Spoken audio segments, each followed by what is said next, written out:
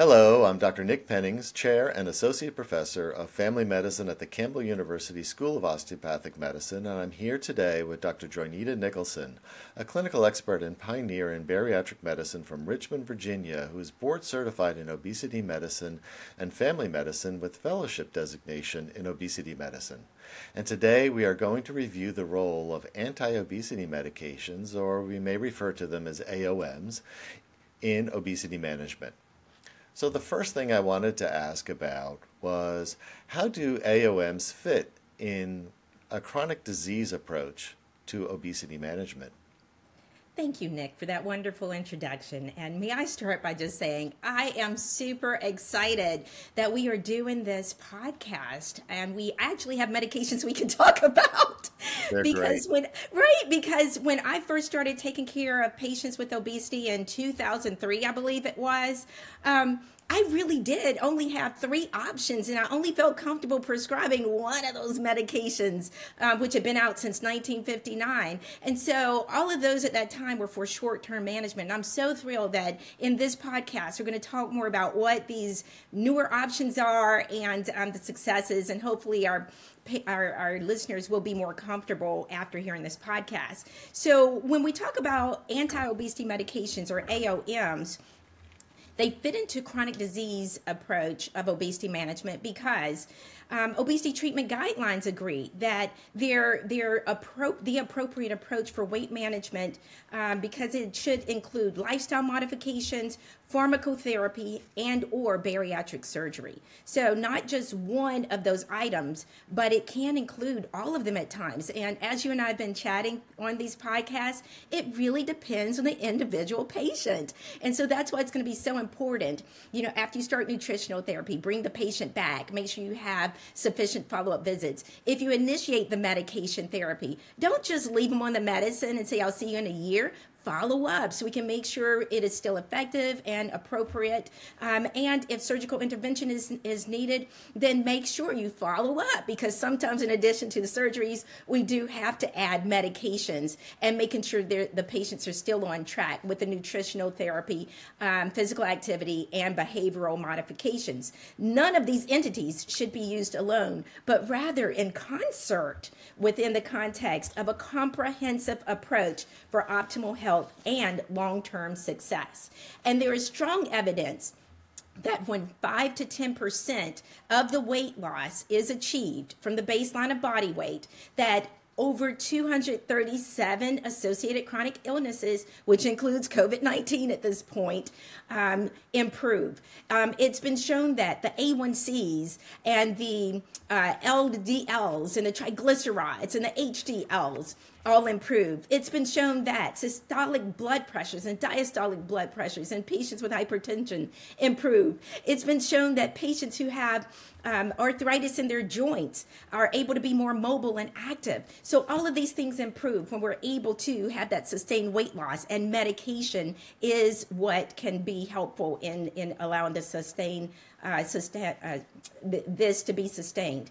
The addition of AOMs also produces a greater weight loss and weight loss maintenance compared with lifestyle interventions alone. And so, Nick, what has been your experience with this? And can you provide an overview of current FDA-approved anti-obesity medications? Well, I think you make some great points there, Janita. The role of medications can play a very powerful complement to the treatment, to the lifestyle changes that are being made when you're treating obesity. And I think it's just important to recognize that when you're treating obesity, you're treating so many of those diseases. You are treating so many of those 237 diseases that are associated with obesity. You're treating the diabetes, you're treating the hypertension. And I think that's an important concept that sometimes it's referred to obesity is referred to as the mother of all diseases, or mother of all those diseases. And it's true, when you're treating that, you're really having a broader effect. When it comes to medications that are approved by the FDA, there are short-term use indications and long-term use indications. Now, for the short-term indications, it's important to recognize that these medications were approved some over 60 years ago. And obesity was thought of as a short-term disease. So our understanding of obesity has evolved. So medications like phentermine and phendimetrazine and diethylpropion are medications that are quote-unquote approved for short-term use, but really many obesity medicine specialists prescribe them much longer than that. Now, it's important to know what your state regulations are because sometimes there are limitations around that, but fortunately some of those regulations are being lifted and are much more in line with our current understanding of obesity treatment. There are a host of medications that are also approved for long-term use. And so phentermine topiramate is a medication made available under the brand name Qsymia, which was approved in 2012. And I really find this medication to be particularly helpful for those that feel a lot of hunger. It seems to be very good for particularly appetite suppression, and so that I find to be useful. And one of the other things about this medication is it's approved for as young as 12 years old, so it has a pediatric indication. Bupropion naltrexone, sold as Contrave, was approved in 2014, and there too is another medication. What I find this particularly helpful for is for people who have a lot of cravings. It seems to work on some of that reward pathways that people have with foods, and so that can be particularly effective for those patients. The next medication that became available is liraglutide, provided for treating obesity under the name Saxenda, and that medication is a daily injectable and is the first of the GLP-1s to be approved for the treatment of obesity. There's also a medication called setmelanotide, or Invemsi, which was approved in 2020. It has a very narrow indication for age 6 and above, the patients that have specific genetic disorders that are associated with obesity. So it's not something that would be commonly used, but it's important to know that there are genetic conditions that cause obesity, and there's specific treatments for some of those. Semaglutide was approved in 2021 and is sold under the name Wegovy, and this also is an injectable GLP-1, but this is a weekly injection, so it's a little bit easier. And also sometimes referred to as the next generation, or the first of the next generation of anti-obesity medications, because these are really potent, where we're seeing with semaglutide 15% average weight loss, much higher than the other agents. And now last year, in 2023, tirzepatide was approved and sold under the name Zepbound, and that is also a weekly injection, and that showed an average weight loss of over 20%. So it's pretty exciting that we're seeing these particular agents being available in the marketplace and being highly effective for being able to treat obesity.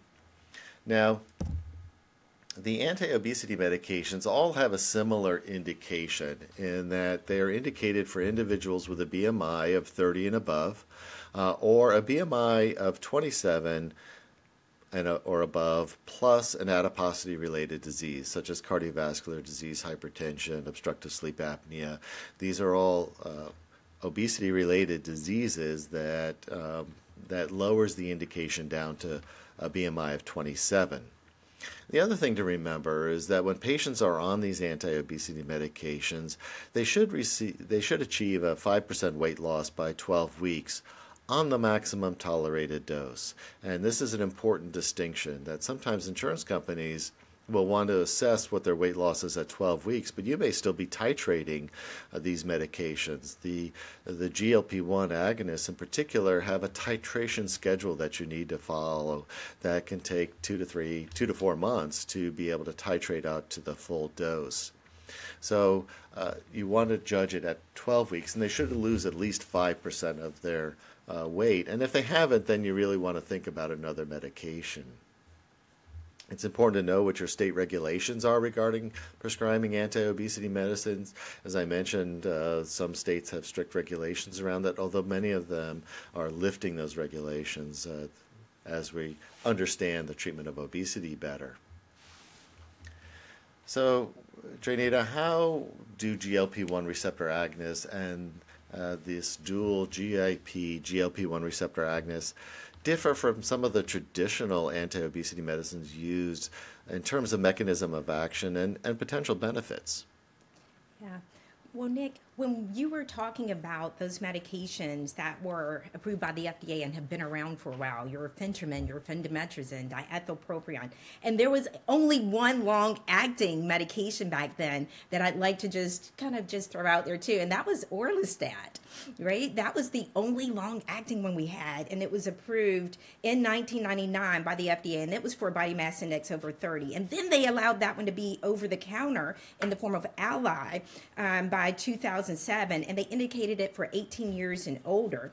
But I mention that because now we have all of these medications that you mentioned from 2012 forward that are long-acting and approved for long-term use. And that is super exciting because it's like as time goes on, we get better and better with the types of options we have for anti-obesity medications. You know, instead of taking a pill every day, we then had an injection that you could take if you didn't like to swallow pills. Instead of taking an injection every day, we now have injections that are weekly options, and they're effective. So as time goes on, it's my observation that we're getting better and better with the devices, the device use, with adherence to these medications, because we're having more options and better approaches. So when we specifically look at the GLP-1 receptor agonists and the dual GIP GLP-1 receptor agonists, we're referring to the latter ones that you talked about. The liraglutide and semaglutide are the GLP-1 receptor agonists. And then when we look at dual therapy, we're looking at the one that was just approved by the FDA, and that's tirzepatide. And that's a GLP-1 receptor agonist, as well as it targets GIP. So the AOMs were approved by the FDA for short-term use, and they included the phentermine, phendimetrazine, and diethylpropion in order of potency. And when they referred to short-term use back in 1959, which is when phentermine was first approved, they're talking about less than 12 weeks. But we know it's beneficial and it's safe to be used beyond that because it now is included in the Qsemia or the phentermine topiramate combination pill. So just know that's the same medication. It's just in a smaller dosage. So it is safe. They are oral preparations that are sympathomimetic amine derived, and they're thought to produce an anorectic or appetite suppressing effect by releasing norepinephrine that acts through alpha-1 adrenergic receptors in the paraventricular nucleus in the central nervous system to reduce the food intake. And some patients also experience a stimulant effect when they use this family of medicine and a long-term reduction of carbohydrate cravings with their use. They are categorized as Schedule 4 controlled substances and can be used in ages 16 with no upper limit according to the age, to be used safely, without abuse, without addiction, without withdrawal, and no evidence of heart valvular disease. A newer generation of anti-obesity medications approved by the FDA for long-term treatment of obesity are a single-agent, self-administered, subcutaneous injection, and this includes your liraglutide, which is a daily dose that has been approved for 12 years and older. Semaglutide 2.4, which is a weekly dose that has been approved for 12 years and older. And they are the GLP-1 RAs, or the glucagon-like peptide 1 receptor agonists. They're also known as incretins. They're also known as nutrient-stimulated hormones. And they mimic action of a hormone called glucagon-like peptide 1, a hormone that is made by the intestine with several roles, including it triggers release of insulin from the pancreas. It blocks glucagon secretion to prevent more glucose from going into the bloodstream. And when an individual eats, blood sugar levels start to rise, and it activates GLP-1 receptors in the pancreas to stimulate the body to produce more insulin, known as the incretin effect. And once we see this incretin effect, the extra insulin helps lower blood sugar levels and allows the body to use the food we eat for energy. This GLP-1 receptor agonist also helps curb hunger by slowing the digestion and the movement of food out of the stomach and into the small intestines. And this is referred to as delayed gastric emptying. This helps patients feel full faster and longer, so they eat less. GLP-1 receptor agonists additionally affect areas of the brain that processes hunger and satiety or fullness, and it causes a reduction of food intake, hunger, appetite. So these combined effects result in weight loss. Studies have found that all GLP-1 medications can lead to weight loss of about 10.5 to 15.8 pounds when using liraglutide, and studies have found that when using semaglutide and making lifestyle changes, they lost about 33.7 pounds versus 5.7 pounds for those who did not use the medication. And that's approximately 15% weight loss. And so other benefits of semaglutide include it improves the blood pressure. We've seen lots of articles about that now. And the cardiovascular doctors are jumping on board to utilize it.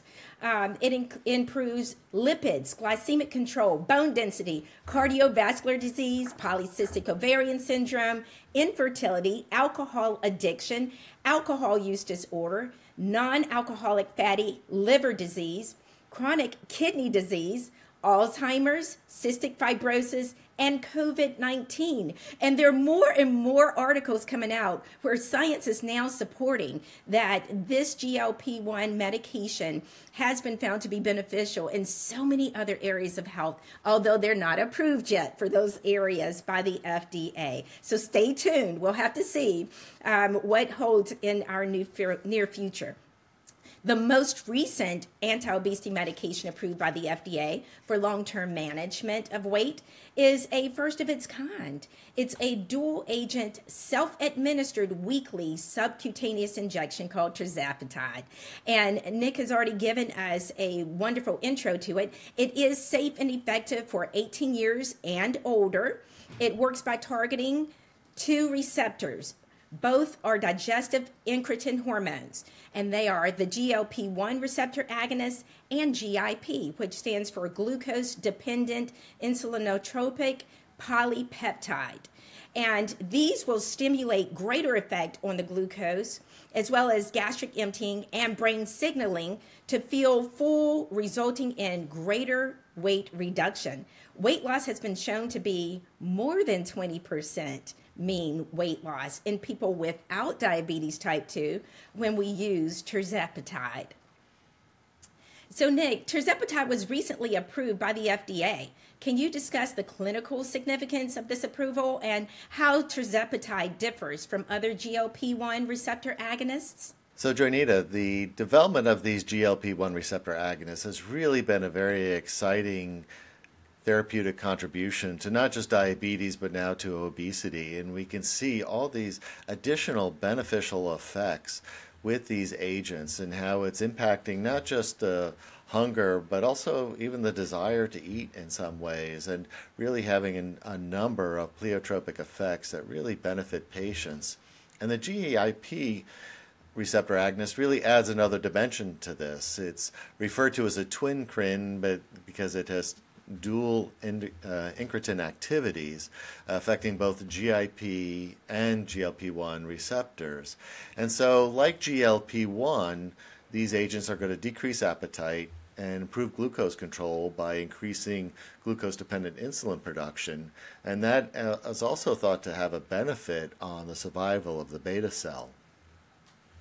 The GIP also has some unique effects, though, and actually, if you look at GIP by itself, you wouldn't think that it would be beneficial. So there's some sort of synergy that is going on by stimulating these two receptors. Because GIP actually increases glucagon production, which you think would not be helpful, but it is. It doesn't raise sugar because it's balanced by the GLP-1 effect. It increases adipogenesis, so it increases the formation of adipocytes or fat cells. And you wouldn't think that would be beneficial. But again, if you're eating less, having more fat cells actually can be beneficial from a health point of view because there's more room to expand if any excess calories are consumed. So there is a benefit that is seen with that. And it improves blood flow to those adipocytes. And that is one of the things that we see when adipocytes, when fat cells become overloaded, when they're too full. That is when we're going to see inflammation and inflammatory changes with the productions of cytokines and unhealthy adipokines that are going to contribute to the disease processes of obesity. And so when we can decrease these inflammation in adipocytes with these agents, we're seeing other benefits as well. And GIP increases bone density. I'm not sure what the clinical benefits of that are, but it seems to be another positive effect. So these agents have similar side effects, though. They're typically gastrointestinal side effects that we see with tirzepatide, that we see with the GLP-1 agonists, although in my experience I find that patients tend to have fewer of the reflux symptoms that can be associated with these agents, so that I find them to be a little bit better tolerated. It is something that you're going to gradually increase the dose of. There's a whole titration schedule around that. But I think those different pathways, those different effects are going to enhance the weight loss effect, and we see a greater weight loss effect, but also improve the tolerability of these agents. So what factors should primary care clinicians be considering when they're deciding whether to prescribe a new anti-obesity medication to their patients with obesity? When these clinicians are considering whether to start an anti-obesity medication in their patients, it's important, as we both mentioned throughout this series, to take that great historical, you've got to go back and get the patient's history, not just their medical history, but I would encourage you to get to know their weight loss or weight management history. You know, have they participated in other programs before? Have they tried other medications? And so just make sure you understand who you're dealing with here so that you can have a good place to start. But be aware that anti-obesity medications should be used in combination with a comprehensive lifestyle intervention. So it's not going to be sufficient for a patient to come in and say, hey, doc, you know, I want this medication, you know, can you prescribe it for me? And their body mass index is not over 30 or at least over 27, you know, with an associated weight condition. So, you know, just know that it's to be used in combination. You've got to have the appropriate patient, the right patient for this, and be aware that one size does not fit all. You know, just because a previous patient might have had great success with this particular medication does not guarantee that the next patient will have that type of same success. And so that's why it's important to bring the patients back for follow-up so you can document, is the medication working? Is the patient tolerating it well? Because if they're not tolerating it, they're not going to take it as prescribed. You might have to make some modifications, but you also want to do it in a safe way. And so one size does not fit all, and one patient's success does not dictate another patient's success, but each can be successful if they're on the appropriate medication. It is important to take a good medical history to learn the patient's health conditions, medications, weight loss journey, and goals, and be aware of the indications, contraindications, and the adverse drug reactions of the medications, as well as the benefits of the medications, the availability, and the proper device use. And it's so super important to make sure if you're going to use one of the injectables, make sure you demonstrate how to use the device correctly. Otherwise, there are some reports that there are overdoses of semaglutide, and that's because it's being understood that sometimes patients are not utilizing the entire dosage of medication, and so they're doubling up, or they're trying to use excess and then use whatever their next dose is. So just make sure education is so important when we're using anti-obesity medicine so that we can prevent any problems like that. And we want to share this information with the patient. And we want to partner with them to choose the right medication that will best be tolerated, most affordable, most accessible, most appropriate, most effective for that particular patient. For instance, if a patient with obesity already is experiencing gastroparesis, they will not be the best candidate to utilize GLP-1 receptor agonists. Another thing to consider is it's a good thing to choose a medication that can provide a patient with more than one benefit. So if they have diabetes, GLP-1 RAs are excellent because they'll get the benefit of lowering the A1C. And we're finding now the cardiovascular benefits and so forth. We want to be diligent to routinely follow up, as I've stated, with that patient after an AOM is initiated, to evaluate effectiveness of the medication and assess how the patient is tolerating the medication before you advance to any new doses. And if the patient is not achieving clinically significant weight loss or medication is not tolerated well, or the patient starts to regain weight, then this can be a reason to discontinue the medication and consider a trial of a different medication with continued lifestyle intervention. Finally, I want us to remember we must be aware of the support systems that are in place for the patients and the clinicians when we're dealing with obesity management, and to tap into them, utilize them. If you as a clinician are not comfortable prescribing anti-obesity medications, you have several resources so you can increase your knowledge by attending CMEs and podcasts like this. And Nick has mentioned many other resources available. You too can become board certified in obesity medicine if you have that interest. So just know that, there are a lot of support systems available. There are a lot of resources available, and they can be used in addition to the medications to help patients achieve overall success. So Nick, how can primary care clinicians help to manage some of the common adverse effects associated with anti-obesity medication? Well, thanks, Janita. I think you made some great points in your last comment that while the indication for treating obesity is based on a BMI, it's a lot more complicated than that, and you really need to individualize that approach. And part of that individualization is understanding what other conditions they have and what other medications they're on.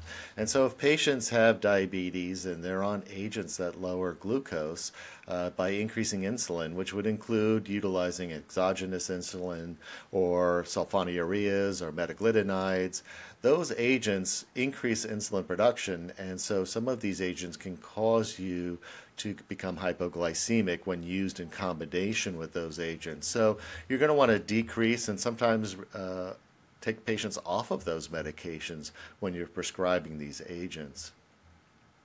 Another thing to think about is when patients are losing weight, their blood pressure often improves, in fact can go down dramatically, and as a result they could become hypotensive if they're on blood pressure medications. So you want to titrate those blood pressure medications down and even discontinue them if their blood pressure is getting too low. So have your patients monitor their blood pressure and see them regularly. I would say the most common side effects that we're seeing with the GLP-1s and the GIP GLP-1s are gastrointestinal. We're seeing increasing amounts of reflux. We see nausea, vomiting, diarrhea, or constipation. And so there's some strategies that you can utilize to try to minimize those side effects. You can slow the titration process as the symptoms are typically transient. So if you stay at a particular dose a little bit longer, they tend to resolve and a patient tolerates future increases better. If the side effects are too severe, then you can either pause the medication or sometimes just treat those symptoms, utilizing something for the diarrhea or constipation or the nausea on a short-term basis to help the patient get to that point of tolerability. Also, make sure they stay hydrated. You want sometimes when the people are not hungry, they're also not thinking about drinking. And so you want to make sure that they're keeping hydrated with water, as we talked about before, that drinking plenty of water. And if a patient develops abdominal pain on these, it may be the medication, but also if a patient has a gallbladder and they're losing a significant amount of weight, we want to monitor for cholecystitis and make sure that they don't develop an acute gallbladder problem. Dietary modification can help as well by eating smaller portions that are better tolerated. You want to limit fat in the diet, as high-fat meals can cause more nausea on the GLP-1 agonists, and limit fire, not too spicy. That too can increase reflux symptoms, as well as eating slower. By eating slower, we can get that sense of fullness earlier and avoid overeating. Another thing that we want to make sure of is our patients are eating enough calories. That when patients are taking these agents, sometimes it suppresses hunger so much they'll go most of the day without eating. And you want to make sure that they're eating regularly throughout the day. And here the quality of the nutrients becomes really important. So you want to prioritize protein first, then vegetables, then other foods. You want to make sure you're meeting your protein needs, typically 1.2 to 1.6 grams of protein per kilogram of ideal body weight per day. And then also think about vitamin and mineral supplementation when they're on these agents to make sure that they're getting the essential vitamins and minerals. So let me ask you, Jonita, what are some anti-obesity medications that are on the horizon for obesity management, and how do they differ from the currently available medications? Oh, this is an incredibly exciting area of medicine because it gives us promise. Promise that it is going to be a continued emphasis placed on obesity management. And it's our hope, right, that they will eventually become not only a greater menu of options, but also more affordable for our patients and more accessible to the patients in need. But how exciting to know that we will at some point have an oral GLP-1 receptor agonist available. It is currently on trial. Right now we have an oral GLP-1 receptor agonist, but it is indicated for diabetes. And so now we're looking at having an oral one for weight management. It's exciting that there are also more dual and triple agonists, or shall we say additional pathways for obesity to be treated. This is all on the horizon. There also, I came across information where monoclonal antibodies are being studied, and with the hope that they will be infused to help increase muscle mass while decreasing fat. So there are a lot of really good items in our box that are in trial studies now. They have not been approved by the FDA, but it's really super exciting to know that obesity is now finally being looked at more as what it is, and that is an endocrine disease rather than something that is a lifestyle choice or something that a patient did to himself or herself. And we have better options and more personalized treatments that are available and becoming available. So Nick, how super exciting to be alive during this time when this is happening. Absolutely. I think this is a really exciting time for us, and it's really great to be able to participate with you in this podcast. I see really a huge shift in opportunities with these high-potency anti-obesity medicines. I think it's important for our listeners to know that we need to manage nutrition effectively with these medications, though, make sure people are getting the proper nutrition, that these medications treat the normal physiologic hunger that we get when we calorie restrict, and it's not a good feeling. We even have a name for it. We call it hangry, and so we counter that with these medications, and we need to do it long-term because obesity is a long-term chronic disease. If you're not comfortable treating obesity, then refer to obesity medicine specialists. But I'm hoping that primary care providers will be more and more comfortable with treating this disease. You know, it's what I see as primary care being the first line treatment of obesity, and I think that will be pivotal. Our patients need it. We see obesity rates continuing to rise, and we need everybody to be participating in the treatment of this disease. So we hope you find this information helpful. To obtain your CME credit, please visit the Pri-Med.com and complete a short post assessment. If you listen to this podcast on another platform, please refer to the episode description where there's a direct link to the activity page on Pri-Med.com for claiming CME credit. Thank you so much for listening to this Pri-Med podcast, and have a great day. Thank you, Nick.